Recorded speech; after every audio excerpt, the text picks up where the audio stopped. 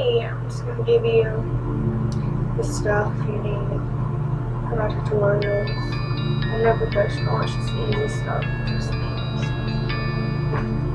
Okay? What you need for sure all the time, 100%, is liquid latex. I got this one from Amazon for like $6, which is super cheap. You're gonna need fake blood.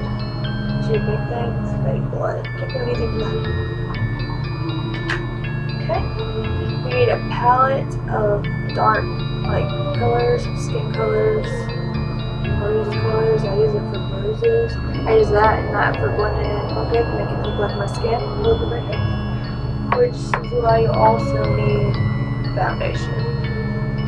Blend the liquid latex in with this. Not blend it in, put it on it after it dries. So that it looks like your skin. And let's see. You need this. This is actually just the lip marker. I just like lightly shade it around regular liquid latex to make it look like my skin's irritated. Works great.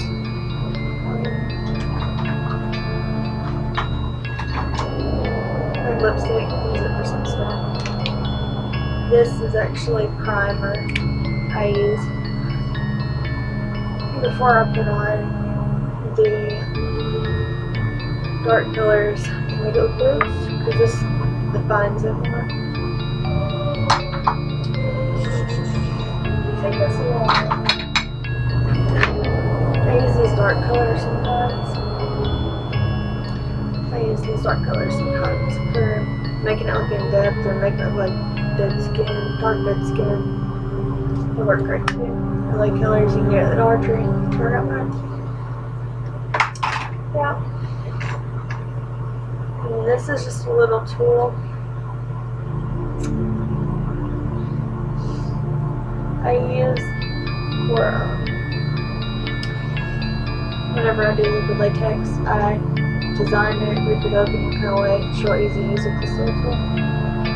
Not sure what it's called or where you get it. Not myself. That's about it.